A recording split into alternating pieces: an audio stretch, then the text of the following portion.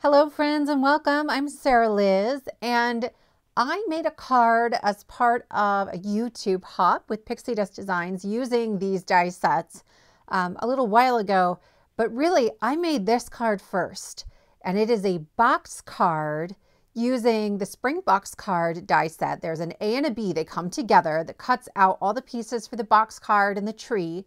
And then I'm also using the Woodland Critters set. That has, I think it's 5 big critters and a bunch of small critters and other scene elements.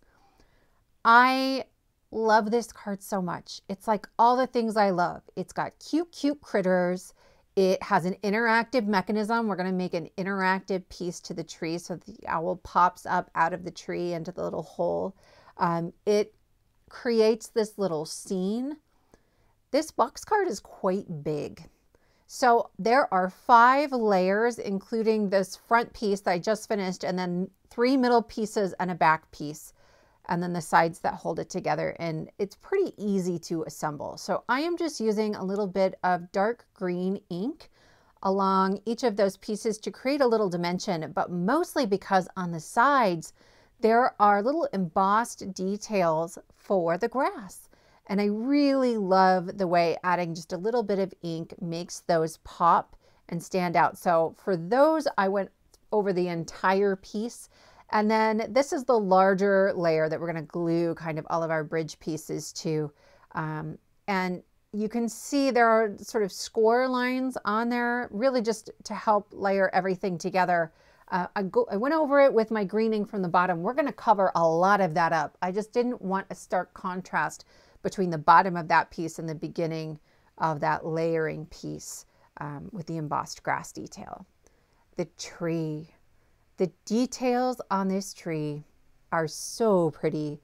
So I'm using some vintage photo, just a really light layer, and the ink sort of sinks into those nooks and crannies and the whole thing comes alive. I've got a piece of gray cardstock and I'm just trying to create a little bit of shading. This is going to go behind the hole in our tree, right? So I'm kind of holding it up there to check it out. I'm using black soot. They're both black soot. My bigger ink pad needs to be refilled apparently. So yeah, I just kind of went around that to add a little dimension there as well. And then I'm going to splatter everything with first some white pigment ink. I actually wanted white acrylic paint, but I couldn't find one in my stash that wasn't dried out. I've had most of my paints for a decade or more. Oops. But then I will come in with some gold metallic paint as well. I set this aside to dry and the paint dried beautifully. It's still pretty dry here in Nebraska. So that was fine, but the white pigment ink wasn't dry because I didn't heat set it and I forgot. So heat set your white ink if you're going to do it that way. This little piece, I cut it out in green thinking I was going to put the sentiment on there, but then I decided to cut a hole in the front panel of our box card and I'm going to create a window.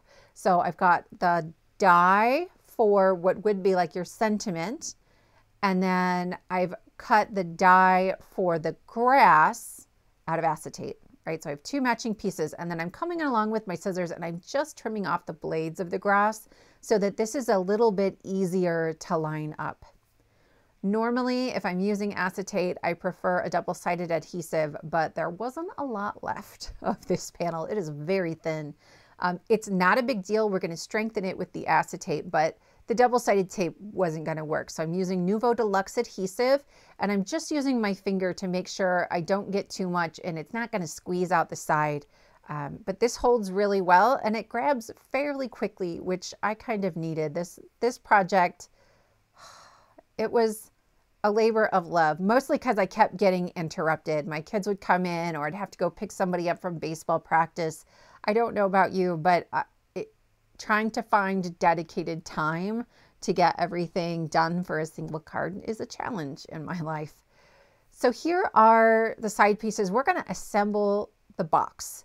I'm adding on those side panels and you can see there's kind of a flap, a short flap and a tall flap. So the short flap is the front and the taller flap is the back. And then I am going to start figuring out where all of my pieces go. Since this is the front and I've created a window with that grass, I have to clip it a little shorter. I will use double-sided tape for that when we go to assemble the very last pieces of the box, but I'm just double checking for now to make sure that that piece is going to fit on there. And then I'm going to wrap these around the back of my box. That tall panel that doesn't have any flaps on it, that grass panel is the back. And so I'm lining this up using the grid from my mat to make sure everything is straight. And I'm going to add a second layer to that back panel when I go to decorate that side. That's where I'm going to put my greeting and a couple of the leftover die cuts. So it's okay to me that those flaps are visible. Otherwise, if you weren't going to add another layer, I would probably put those inside the box. For these other 3 panels, I am just folding over the tabs on each side, and I'm kind of figuring out where I want them. This is tiered. It's not super obvious, but you can do sort of stadium seating, if you will, where it gets a little taller each row. And that really makes it so that you can see your critters or whatever else you're going to stick in here more visible. I am using the Woodland Critters from Pixie Dust Designs for this, but you could use your stamped critters. You could use die cuts from somebody else. Like, this is so, so versatile. And the tree coming with it, that I think is really unique. So I'm adding my grass pieces to the left panel, and I am just lining them up, trying to make sure that they're all parallel. And then I fold that flat back, add some glue, and then press it flat. Okay, so that piece is flat.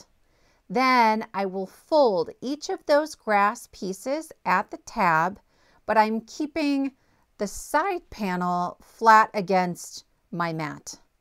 Then I will add glue to each of those tabs. I'm just making sure that none of the glue kind of got off the tab and is seeping underneath it.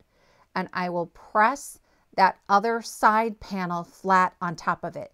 When I glue it together like that, it ensures that my box card will fold flat, okay? That you can mail it. So now I have added a little bit of double-sided tape to each of those little tiny slivers of a side panel that are left. And I am going to add my front panel. I wanted to be able to put something underneath there. I wanted it to look like things were crawling around in the grass and you were getting a sneak peek at this extra hidden scene that was going on. So if I were doing this again, I would back up that second layer of grass just a little bit so I had a little more room. So this is the Woodland Critters. It's the back of the packaging, and I love that the pictures of the critters are on there. It's pretty easy to tell what goes with what, because like if I'm cutting out the squirrel, all the pieces of the squirrel are on the same die. And I really appreciate that, because then it's easier to find things, and I will often cut all of it out at the same time. So I'm not sitting there going, well, whose eyeball is this, right? So this is my little snail. There's some debossed detail in the sort of swirl of the shell. So I did off camera, I went over that really lightly with just whatever was left over on my little blue ink blending tool to make that stand out a little more. I'm in love with these ladybugs. They're 2 pieces, that's it. They're quick and easy, and I want to put them everywhere. There are 2 separate mushrooms in this set, and I think I'm just using the one today. So I cut the base of the mushroom out twice, once from some white shimmer cardstock and once from like a taupe cardstock, and then I cut the top off because I wanted that white detail. But there is this other piece of the mushroom that goes right under the red cap, and you can add that in instead if you like, but I wanted white behind the dots of the mushroom as well. Here is the teeniest, tiniest acorn.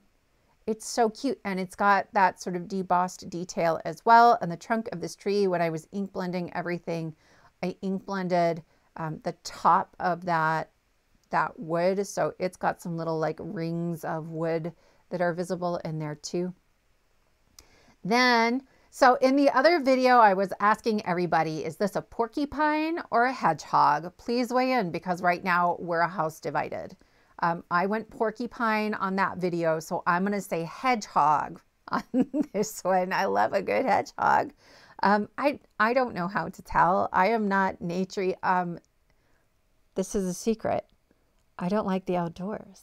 I'm an indoor kind of girl, but I love critter dies and critter stamps. Give me all the nature made out of paper.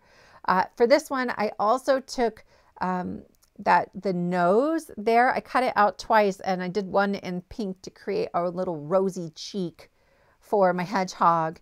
There is a little indentation dot in his eye, so I have used just a little bit of white acrylic paint and my super duper pokey tool to add the tiniest little dot to create a bit of like a reflection in his eye. I have a lot more control with my white paint and a pokey tool than I do with a gel pen. I don't know what it is. I fight with the gel pen. If you've got one that you really like, let me know. I can sometimes get the Jelly Roll Bold number 10 to work well for me, but not always. My number 5, forget about it. Like it's clogged half the time, and it makes a bigger dot than I think I'm gonna get, and then I do a practice one and it looks perfect anyway. Help me out with a white pen. Stick it in the comments. I would really appreciate that. I'm putting my owl together here. So there are different pieces for the belly, and then that light blue piece that we're going to layer the eyes onto. My best tip for that one is to make sure you put those two pieces on at the same time, because they kind of nestle together. And yeah, I think it's just easiest if you're kind of working with them at the same time. Then I cut the eyes and the nose and the feet out. They're all on the same die. I cut them all out of orange cardstock, but I just use like a black alcohol marker or a Sharpie or whatever to color in the eyes, so I don't have to cut them out separately. Like, that's not necessary. And then with my little white paint trick, you can always like let the paint dry and go over it with your black marker again if it doesn't look the way you want it to, and then try again. I'm trimming down the sides of my gray ink blended panel to make sure it's going to fit within the tree. And then I'm pulling out, this is the Paper Crafting Magic Stamp Set from Trinity Stamps. Lawn Fawn has something similar too. I own both of them. I use them both. But I want to be able to stamp something that indicates that there's movement here, right? So you should lift up on this. The pull would have been sideways. So I'm just going to use a little arrow. And I've stamped that onto the same cardstock I used for the tree. And then I have a piece of white cardstock. This is 1.25 inches, and then the length, I don't even know what length it needs to be yet. So we're just going to keep trimming it down until it fits. I'm going to stick my owl inside that hole and at least trim down the bottom for now. And then I'm kind of figuring out, like, where does this arrow mechanism piece need to go? I'm going to be adding foam tape on the tree, and I need to make sure that the tree will be stable, but that I'm not going to block the movement of that little lever. So I'm adding a second piece of that craft cardstock just to make it sturdier, because that's really where all of the force will be. And then when I go to add that onto my panel, I'm going to glue it right underneath the owl's feet. It doesn't need to be any lower or higher than that. And that gives me the best bang for my real estate buck on this mechanism, right? It's going to leave some space at the bottom of the tree where I can still put foam tape. I have taken my 1mm foam tape. This is pretty thin, and I am just running along the edges with my Y11 Ohuhu art marker. It matches my craft cardstock pretty well. Can you see the foam tape if you look at it sideways? Yeah, oh, a little bit. Is anybody looking? Probably not, but I am. So I often will color my foam tape just to hide it a little bit better. I am sticking my owl right behind the tree. I'm pulling it all the way down and making a mark of where that lever is going to be, and then up to where the owl will peek out, where I want him to stop, and making another mark. Then I'll mark that white cardstock so that even with the owl down below the circle, I know that that will fit fully inside of my tree, and then I'll trim it off right at that mark. So here again is my gray panel, and I've got to trim this down too. I want it to fit all the way inside of that tree. I've used my pencil to mark it, and I'm going to cut very generously. I don't want to cut it too small. I don't want to create a catch point for my mechanism, but you'll notice the owl's upside down right now. So the white cardstock and the owl, all of the dimension is building up towards the front of that piece and not towards the back. I don't have anything sticking out towards the back. That was specifically because I didn't want it to catch on that gray piece. Okay, so I've glued the gray piece to the back tree. The back tree, it cuts the hole out of that one too. It's the same die, but really I've now glued the little piece that fits in the hole. I've glued that in there. I'm adding my foam tape and the side of the tree that's at the top of the screen, right? I have left a gap in the foam tape where our lever will move. I need all of that space for the owl to go up and down. But aside from that, I want to make sure that I'm well supported. I'm pulling my owl all the way down and I'm double checking that bottom piece of foam tape acts like a stopper. I don't want it to accidentally go too far down into the tree. I added a little bit of glue all along my foam tape just to give me a little bit of wiggle room and make sure I get a perfect fit here. And immediately I'm trying to move that owl to make sure that he's not stuck and accidentally glued shut in there. I did not put foam tape behind that branch. It would have been a real undertaking and I didn't think it was necessary. That is the beauty of the thin foam tape. So I just glued the 2 layers of the branch together. Next, I'm going to add my tree into the box part of my card. I would love to be able to put the tree a little further down in there just for sturdiness, but I have to make sure that that lever is all the way down before I glue it. Otherwise, I might make it so that I can't pull the owl all the way down out of the opening in the tree. Ultimately, it's enough, actually. This holds pretty well and it's well balanced. I was a little worried that the box card then would have some weird weight distribution and might tip over. Not a problem at all, but just something to keep an eye on, especially if you're adding a bunch of pieces to that tree or if you're gluing less of it to the card base.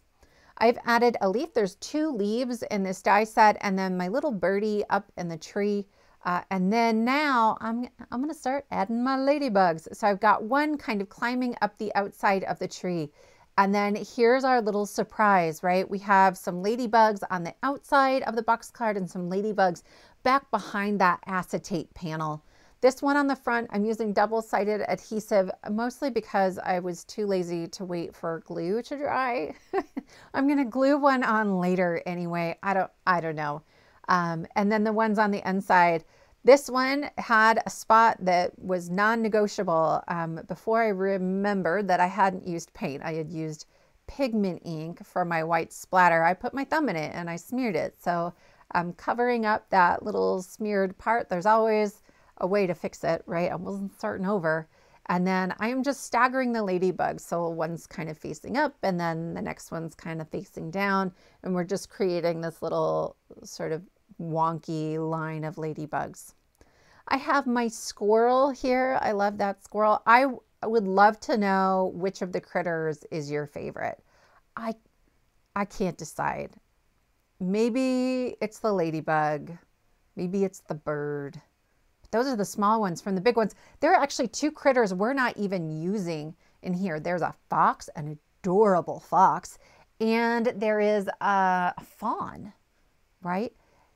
It is an awesome set. And these are about the same size as a lot of like critter stamped images. So you can kind of interchange. If you were going to use a stamped image in a scene, you could use one of these in a scene. Lawn Fun has a little set of like Christmas hats. There's like a Santa hat and I think like an elf hat. And they fit on these. I know it's like April, May when I'm posting this. And nobody but me is thinking about Christmas, but every time I make a card, I'm like, how else can I use these dies? These are coming back in the holidays for me. Like hands down, these are coming back. Okay, so on the back, I have cut that same panel. We have a green one on the box card. I cut it again from some cream cardstock and I went around the edges with some green ink. And then this is actually the back of that die cut. So I took my bone folder and went around and just sort of smoothed out the edges so it doesn't look like the back side of a die cut. And I will add that to my box card. The happy birthday is from the Spellbinders Thanks Enclosed. It's an enormous sentiment set and they all have this same script. It's scripty but wonky. I don't know. I love that font. I have a few pieces left over from what I die cut and assembled originally. So I'm adding my little tree stump And then I have another leaf and an acorn that I will add to the back of this card as well. It leaves me just a little spot for a greeting too. If I feel like I have a lot to say, I will write it on the tree. I love this card. I know I made it, but the owl pops up and there's a little surprise and all that. I hope you like it too. If you like this video, please give it a thumbs up. Leave me a comment below. Consider subscribing, and I will see you next time.